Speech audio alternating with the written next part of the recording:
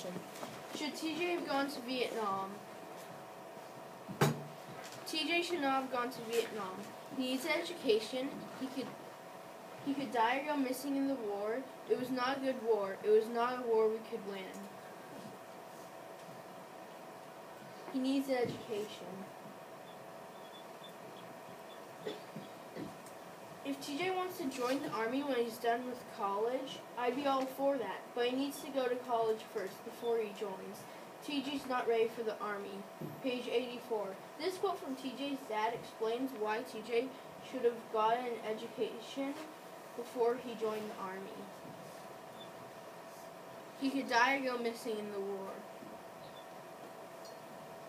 And though we didn't know it yet, somewhere in Vietnam, my brother TJ was waiting in a prisoner of war camp. Page 162 to 163.